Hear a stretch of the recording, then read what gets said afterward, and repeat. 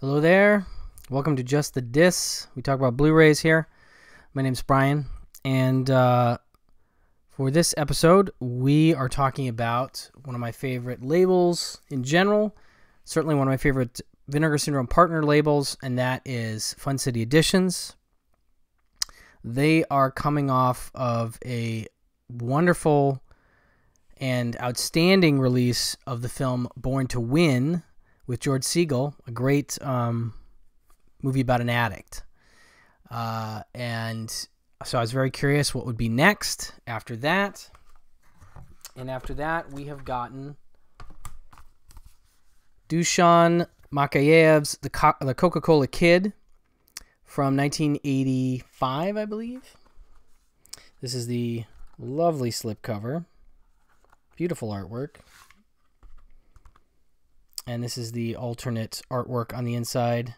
85. So this film, as you can see, stars Eric Roberts and an actor named Greta Scacchi, I think. That's how you pronounce it. I thought it was Scotchy, but Scacchi, I think. And it is a really interesting, quirky comedy. It opens with this really almost ludicrous disclaimer. I'll read some of it because I think it's funny. It says, "This film is a work of fiction. Neither the film nor its makers have any connection with the Coca-Cola Company or any of its affiliates. The Coca-Cola Company has not licensed, sponsored, or approved this film in any way." And it goes on to add, "All persons, events, and characters in this film are entirely fictional. The film in no way purports to present an accurate account of the activities of the Coca-Cola Company, its subsidiaries, or affiliates in Australia, past, present, or future." And there's actually like even two more lines of disclaimer. So it's noted in the commentary that most films have a disclaimer of this type at the end, characters are fictional, etc., etc. And this film does not have that. Instead, they put it in the front. But it's clear that the Coca-Cola Company did not want anyone to associate them with this movie. That definitely piques your interest, right? I mean, why does Coca-Cola not want anything to do with this film? I think right out of the gate, I'm like, oh, really? Okay. Well, let's see what the deal is. And it's a very quirky movie, I must admit that I have confused this film for many years with The Flamingo Kid, another 80s movie, in this case starring Matt Dillon and directed by Gary Marshall. But it couldn't be more different than that. And Gary Marshall and Dusan Makayev are light years apart as filmmakers. Dusan Makayev would do WR, The Mysteries of the Organism, sweet movie, Montenegro, very cult, anarchic films, and he was a very anarchic guy from all accounts. Just very free-spirited in his working, his mentality and his working relationship and relationships with folks on the set. Anyway, so Coca-Cola Kid, Flamingo Kid, obviously the 80s was obsessed with kid movies, the late 70s as well. You had The Karate Kid being probably the biggest, most successful kid movie there was. You had The Heavenly Kid, The Dirt Bike Kid with Peter Billingsley from Christmas Story. You had a series of Gary Coleman vehicles, The Kid with the Broken Halo, The Kid from Left Field, which I guess is not a remake, but there's a 1953 film of that same name that I didn't know. And my personal favorite, The Kid with the 200 IQ. So there were tons of kid movies back then, and I think this one gets a little lost because of that trend, maybe. But yeah, so it's made by Yugoslavian-born filmmaker Dusan Makayev, and he's just a really interesting voice, and you can get a sense of that from this movie because the plot is sort of a simple, straightforward thing. The idea is basically you have an ex-Marine called Becker, played by Eric Roberts, who's become this guru at Coca-Cola, this marketing genius.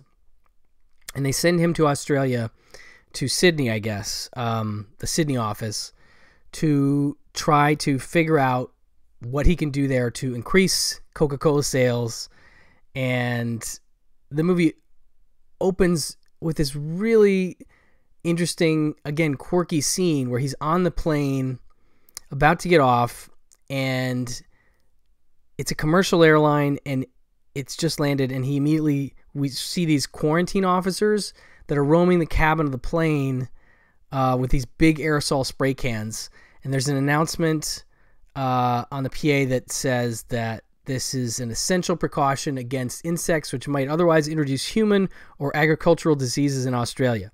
Whether or not that's an actual practice back then or not wouldn't surprise me too much, but it's a fun and interesting way to just see this guy, this very well-coiffed guy, getting sprayed and sneezing and all this stuff.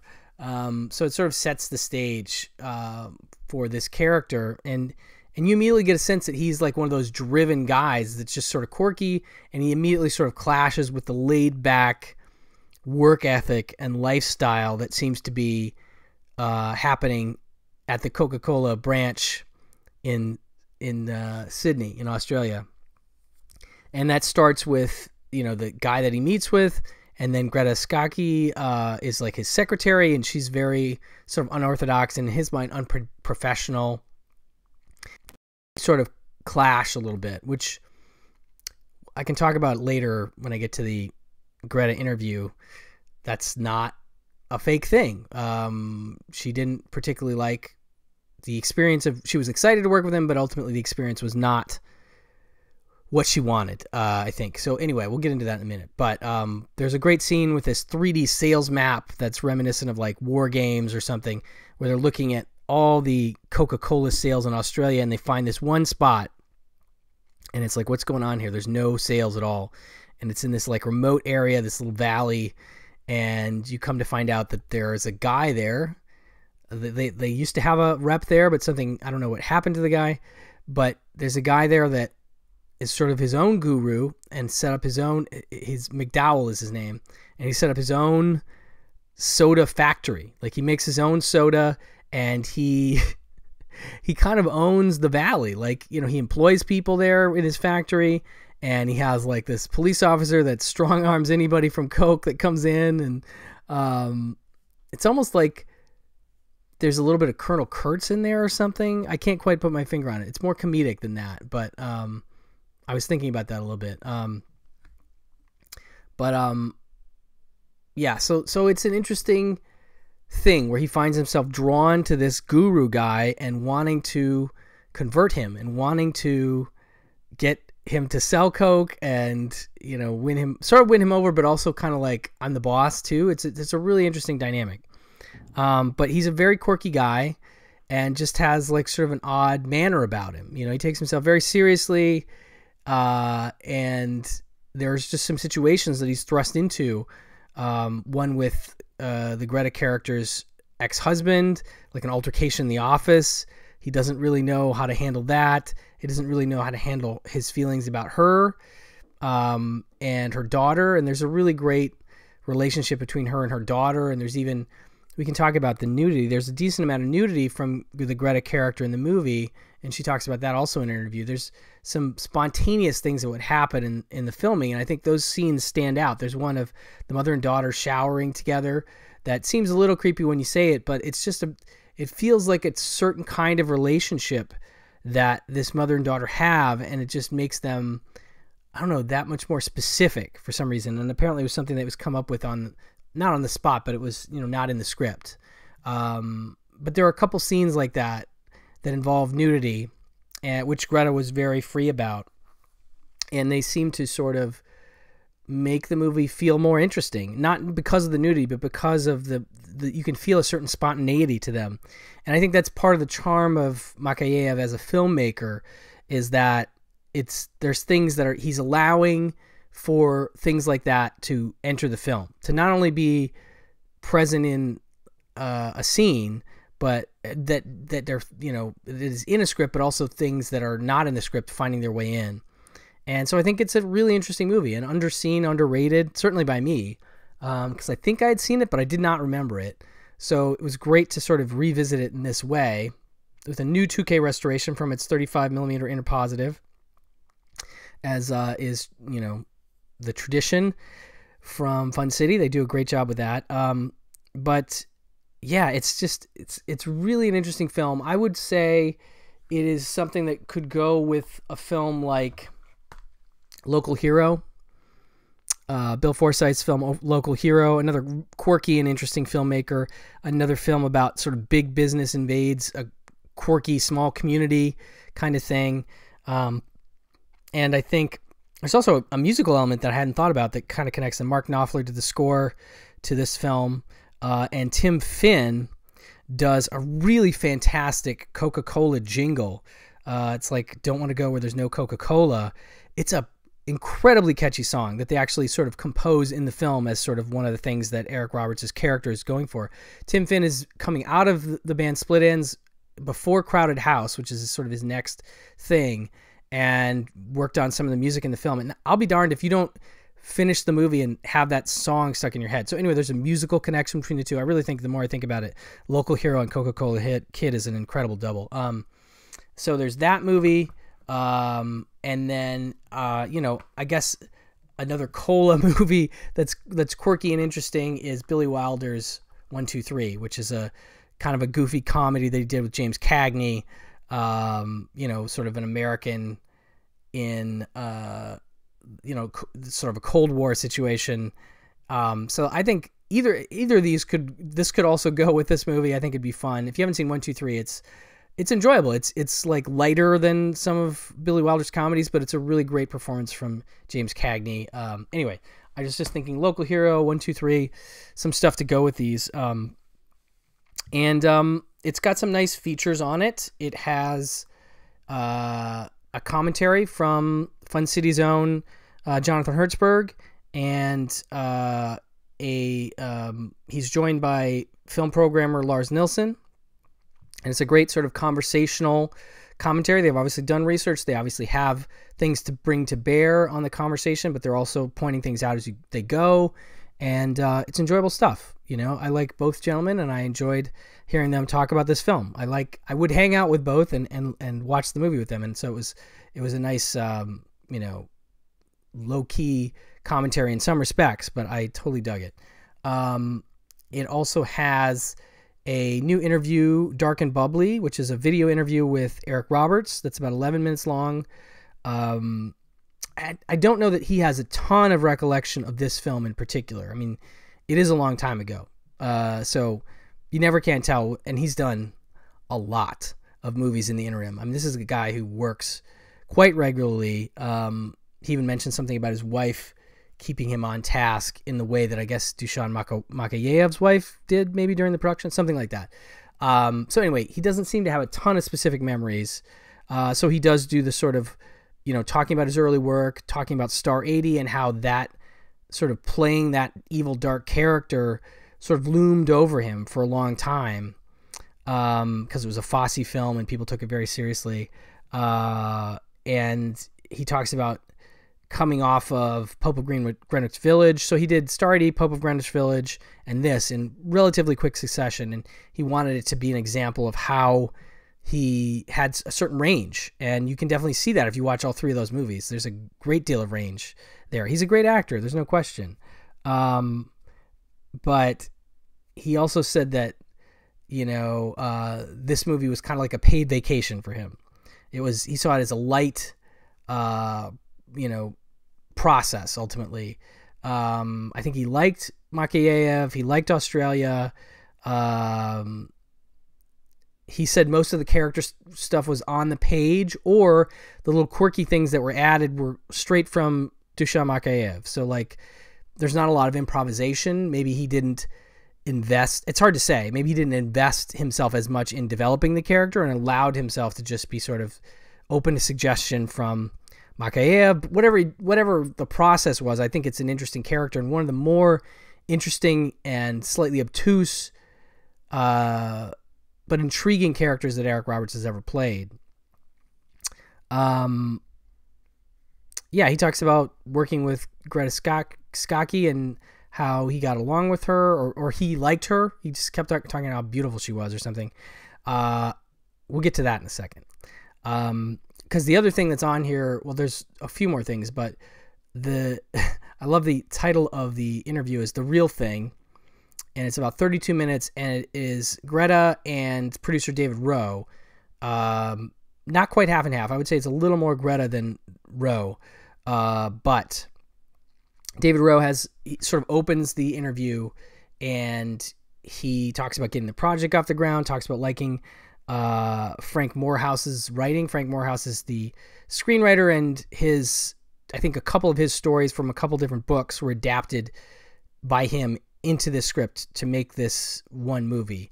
Definitely seems like a unique voice as a writer, and somebody that I'm curious about now, having seen the film again or not. I don't know if I've seen it before, regardless, but it's a quirky feeling in terms of the writing, and I dug that about it. And he talked about he liked Makayev and he liked this writer. He thought they would go well together. And he talks about Eric Roberts being taking himself a little seriously as an actor, maybe, in contrast to Greta, who was much more free and sort of open. And Greta definitely has some things to say about Eric Roberts, and she's not unkind, but she's definitely honest about it.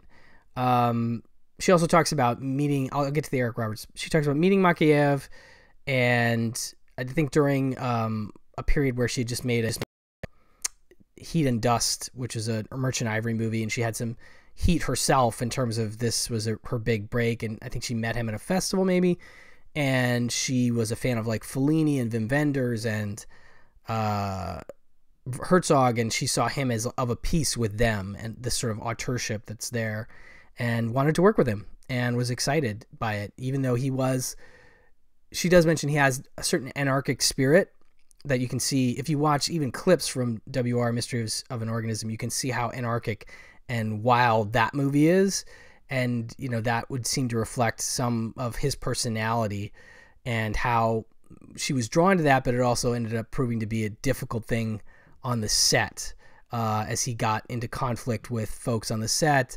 And ultimately, you do hear a little bit of this from the producer and from Eric Roberts, that there were some difficulties on the set. Mostly people are nice about what they have to say about it, but it's clear that his process maybe isn't always that conducive to keeping things moving forward. I don't know. Anyway, so then she goes into a little more detail about the Eric Roberts thing, and that he was a little difficult in that she said they had no relationship off camera at all. And on camera, he wouldn't even look her in the eye when he did his lines with her. And that when he had his half of a scene, mostly actors would like to have the other actor there to give them something to engage with. He preferred not to have her there. So I don't know if it was, ego or whatever, but she said that basically he had to somehow decided that he was not willing to improvise with this group. In my head, I can only picture an actor who feels above the group that he's been put in with. That's just my read. I don't know that that's what happened, but she said he wouldn't improvise, not only on camera, but off camera. He was just very not interested in that. And she says that there was a thing where basically there's a love scene where she has to, again, it came up with on the spot by Makayev, not on the spot, but not in the script, where she's supposed to kiss Eric Roberts, his feet on up his body to his lips. And she was willing to do it. She's also very open about nudity and how, it's as an actor, you reveal so much about yourself, so many parts and things of yourself, that the nudity, your body is the least you can do. That's her mindset. So she's very free with her body in the film, and I think in general about nudity, which, does give the film a certain interesting feeling. And I enjoy the fact that she was so open about it, but anyway, so there's this scene she has to do with Eric Roberts, and apparently she wanted to do it in one take because she didn't particularly like doing it. And so, she's been told it looks like she's enjoying it, but she said that was about her determination to not have to do the scene again.